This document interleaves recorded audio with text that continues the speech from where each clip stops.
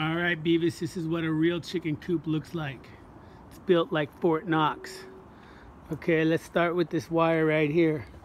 This wire goes down 2 feet in the ground and then it comes a foot towards me.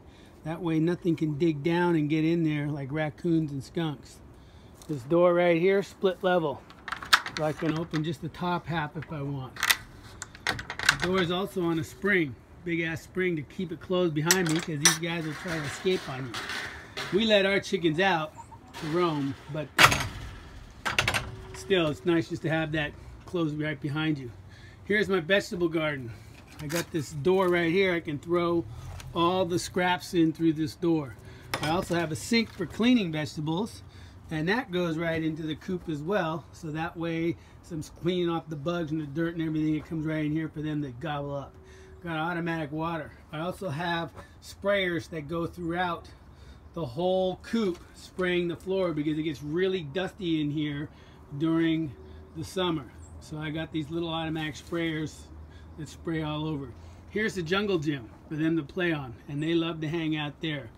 I have this little design here of this automatic feeder where that's a 90-degree pipe that goes down in there, and the food has to go to the bottom and they stick their head in that hole to peck it out. Okay, this is a brooding box. Okay, when a chicken gets broody, they get super hot and they won't come off the egg. So you stick them in one of these and they sit on that cold wire for 3-4 days and it breaks the brood cycle. You don't want any broody chickens. Here's the storage unit I built for them.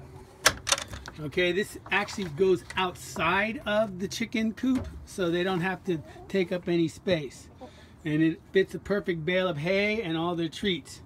This is Olivia. She's one of my favorite chickens right here. All my girls are very friendly. You can hand feed them. She wants some of those dehydrated worms right here, huh? This is what you want, huh?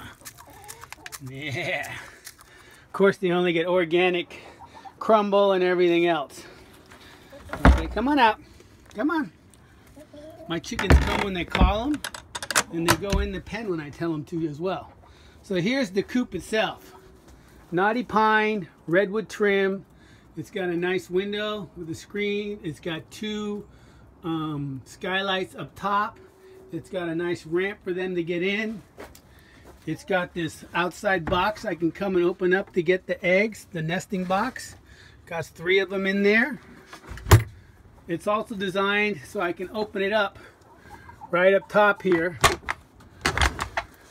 And this way I can get into the whole thing real easily to clean it out.